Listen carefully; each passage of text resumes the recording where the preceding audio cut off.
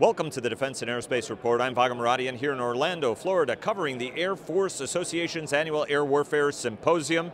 Our coverage here is sponsored by Leonardo DRS, and it's our pleasure to be on the Lockheed Martin stand to talk to Greg Ulmer, Vice President and General Manager of the world's #1 combat aircraft program, the F-35 Lightning II. Greg, thanks very much for making time for us. Thanks, Vago. Good to be with you again. Always a pleasure. We had an opportunity to see each other at AFA and then Royal International Air Tattoo before then, when you were kind enough to give us a great walk around of the static jet that was there.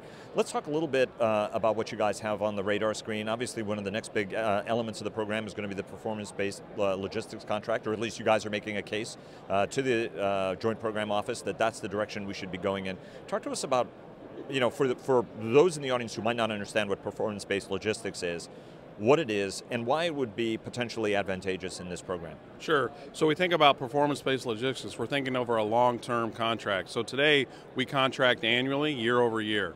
And that doesn't allow industry to make a long-term investment to bring improvement into the platform or onto the program. So the intent really of the simple intent of a performance-based logistics is to a 5-year performance-based logistics, so that the performance-based really are metrics in terms of improvement.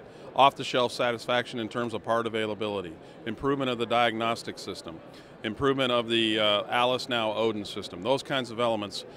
With a 5-year window, industry will bring a larger investment, think like $1.5 billion kind of investment, such that we'll buy into those elements to bring cost out of the program on the back end of that, to the benefit of the warfighter, to really get that cost per flying hour down on the program. Our target really is 25 by 25, and we've got to implement these kinds of projects to get that cost out on the backside of the program. And where are you now? I mean, obviously cost per flying hour is very, very important, but people have still been signing up to the program even with a higher cost per flying hour. Where are you against that, so the audience can help baseline where you want to get to, which is $25,000 per flight hour by 2025?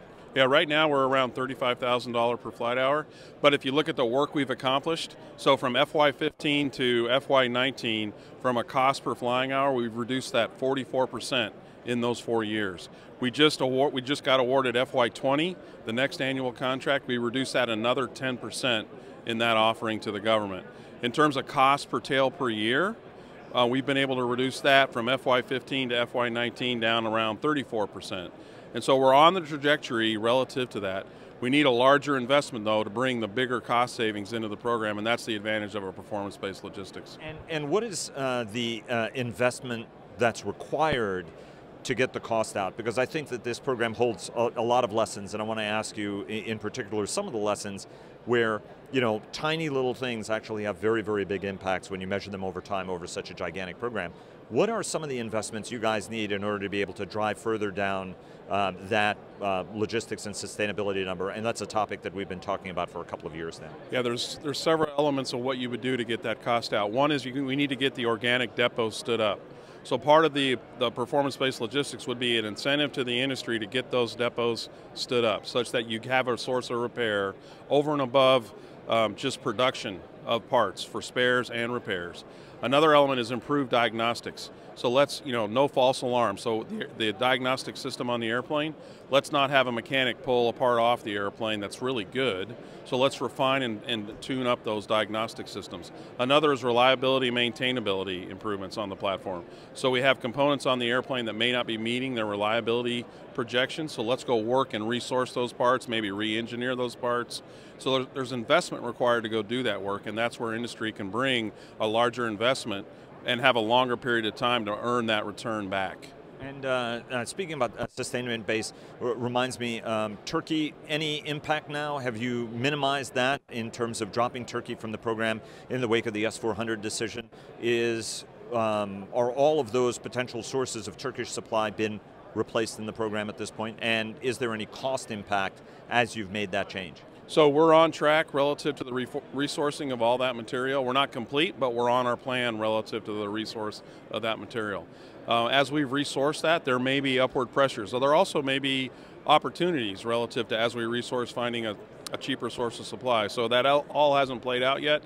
It still needs to play through to determine whether or not it'll be an upper or lower on the program. And as you said, right, you guys did that with the DAS program as well, so you feel pretty confident that you guys can make a shift like that. Where are we on the unit cost of the airplane, which is another important metric? So we just signed, in the fall last year, we signed the block buy, so lots 12, 13, and 14. For the CTOL, or the A model, we got to an $80 million airplane at lot 13 1 year earlier than planned. The lot 14 price is below $78 million for a CTOL. For the C model, we're actually below $100 million for the first time on the program. We're right around $94.4 million on a C, and the B is just above $100 million. With the lift fan and the propulsion system for a B, it's a slightly more expensive airframe. Do you expect to have more B sales at the end of the day? Because there are a lot of folks who are looking at this in terms of its capability and seeing it as an enabler, whether it's Japan or a lot of other countries. Do you guys at the end of the day expect to be selling far more Bs than you expected? I think the B program will be larger than we think it is today. We've already seen the Japanese increase their program of record by 100 airplanes last year. In that mix is potential B model.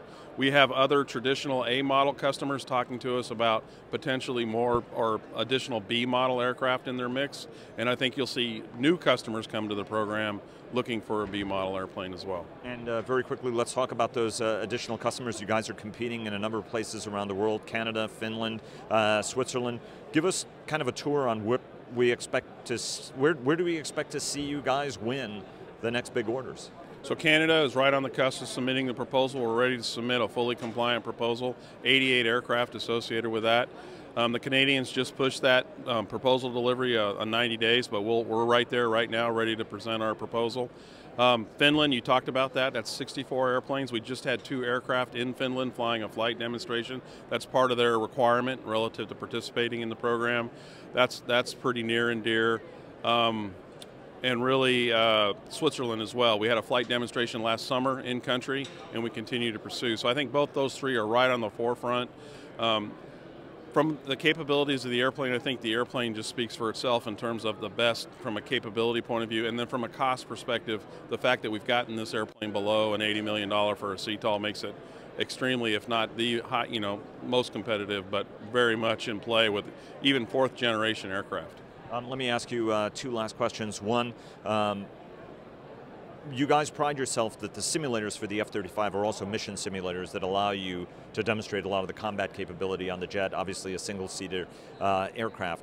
But the US Air Force and the entire Pentagon is moving to this joint multi-domain command and control network. Talk to us a little bit about how your simulator suite could plug in to allow network-enabled concepts of operations development. I mean, there's a lot of stuff you guys can't do publicly on the ranges because of the kind of capability everybody has to eavesdrop on it. So you've got to develop some of this capability in very, very secure and highly sophisticated training and simulation environments. Talk to us about how you're working that part of the equation, because anybody you talk to here understands that a lot of those joint multi-domain command and control procedures, connectivity will have to be tested in highly sophisticated training and simulation environments. Yeah, so if we look at right now, we're working with the government on a joint simulation environment lab, really to support today IoT and E. We can't test the airplane in the very high-end fight just because of everything you just mentioned. So we're working with the government to get that lab stood up. But the intention is, after that lab stood up, is to use that kind of environment that we established in more of a simulation training environment. So let's take the lessons learned in that approach and apply it more to a multi-domain, a JADC2 kind of environment for the airplane. And last question on fasteners. All the jets appear to have, talk to us about the fastener issue. What happened? What have we learned? Does it matter? Okay. So the fastener issue, we had what we call commingling. So we had a mechanic grab items out of a bin, and then at the end of the day when he was done, he may have 1 or 2 fasteners remaining, and he put it back in the bin. Unfortunately, he put it in the wrong bin. So what we've done to correct that is we have kitted all the material and presented just the required material to do the work. So think of an Inconel fastener requirement, and there's 5 Inconel fasteners. He will get a bag with just 5. So he won't be able to go put those extras in the wrong bin coming out of that work. Then he has to inspect that work relative to what he did. In terms of, does it matter?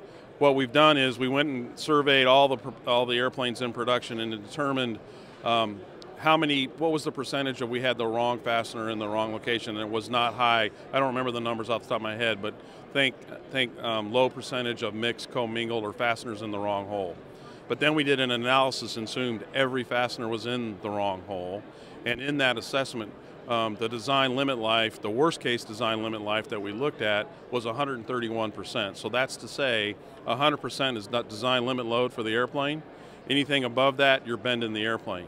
The worst case engineering analysis, assuming every fastener was wrong and we know that it wasn't, is 131%. So we have significant margin for the airplane.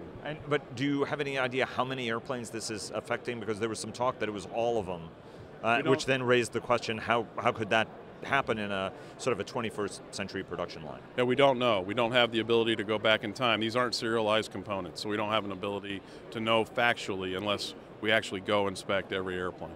So, and so it was basically operator error over a prolonged period of time ultimately is what happened. Correct. Greg, thanks very much for joining us. We really appreciate it, and best of luck on the program, and look forward to talking to you again soon. Thanks, Vago. Appreciate it.